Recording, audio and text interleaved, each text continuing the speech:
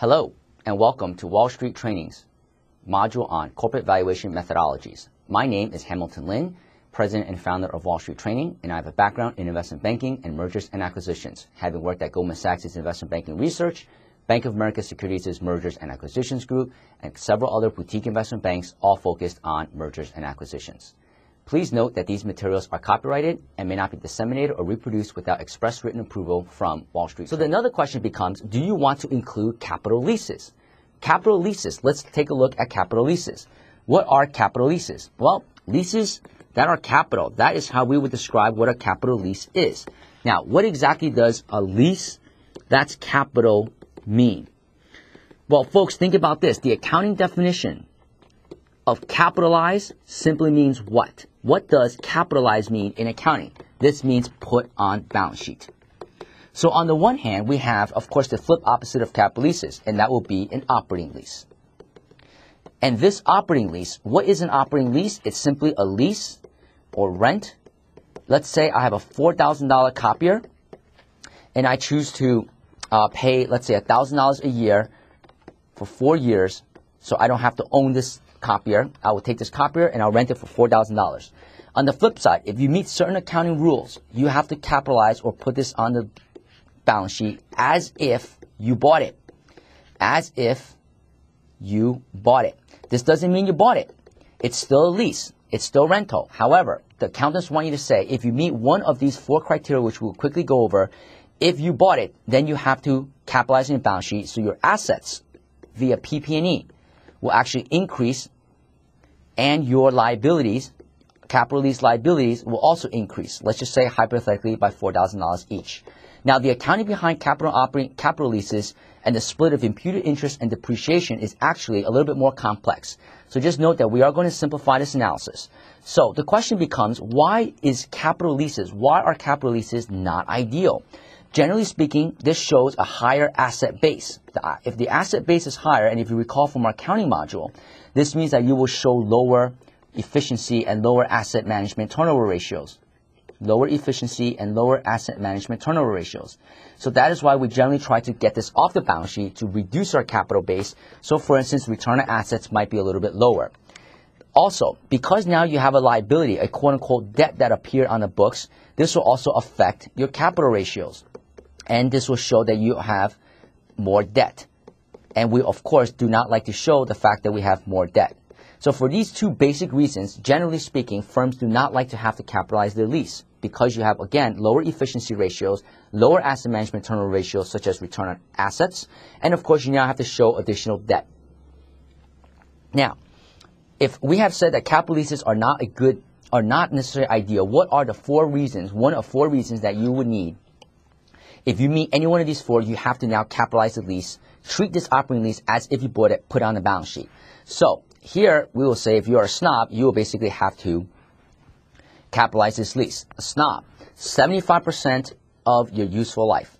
For instance, if this copier had a useful life of 5 years and I decide to lease it for 4 years, that is, 80%. So therefore, the accountants say, well, you are effectively buying or using the entire life, or 75% of it, and therefore you are not going to be able to get away with just treating this as an operating lease. It's as if you bought it because you're substantially using a huge amount of the useful life. N stands for 90% of fair market value. Folks, if this lease is, if this copier is a $4,000 lease, and in total, let's say I'm paying $3,800, assuming 38 over 4,000 is greater than 90%, they're saying, hey, it's as if you effectively paid for the entire copier. You must now capitalize this, treat it as if you bought it. O stands for ownership. If there's a transfer of ownership, if the transfer of ownership at the end of this, free and clear, at the end of this operating lease, it is yours, then again, they treat it as if you bought it. Finally, if there's a bargain purchase price, for instance, at the end of the lease terms, you can buy it for $100 or $1, it's yours, free and clear. Again, if you meet any one of these 4 criteria, the accountants will say to you, you have to make sure, or you have to capitalize this lease as if you purchased the entire asset. Now, if we have proven that this capital lease and operating lease, the only difference, again, the only difference between this capital and this operating lease is the mere fact of these random, quote-unquote, random 4 accounting rules as dictated by the FASB, the Financial Accounting Statements Board. The FASB had these 4 rules, these snob rules. So what we are saying is from an economic perspective and from a financial analysis perspective, from an economic and financial analysis perspective, the difference between an operating lease and a capital lease is nothing. No difference between a capital and an operating lease. And if there's no difference between an operating and a capital lease, then we are going to effectively treat the capital lease as if it were an operating lease. Now, I know some of you may be thinking, well, we do actually want to include capital leases. We do want to include the effect of capital leases. Or, rather, on the operating lease side, we want to say maybe we should add the operating lease back. But again, keep this in mind. When we are looking at enterprise value, going back to the context of this now, when we are looking at enterprise value, what we are ultimately trying to capture is the sources of funds from the financing perspective that I used to gain all of my assets. Whereas an operating lease is still a operating related decision. I need to make photocopies. It's not a financing decision. Now, one could say, well, this capital lease, you needed to fund this copy or somehow. If you didn't lease it, rent it, you would have had to buy it and you would have had to borrow money potentially to do that. I can't argue with that approach necessarily, but the idea there again is that's an operating related decision for that particular decision on whether or not I needed to run my operations, make photocopies, etc. But what we're trying to capture again is the financing aspect. How did I grow my business initially? Where did I get all the sources of capital I needed to actually grow and build my business? So therefore, we want to look at it from a financing perspective. Whereas this capital lease is still an operating related decision. I need it for my day-to-day operations as opposed to how do I fund the growth of my business. Slight subtle nuance there.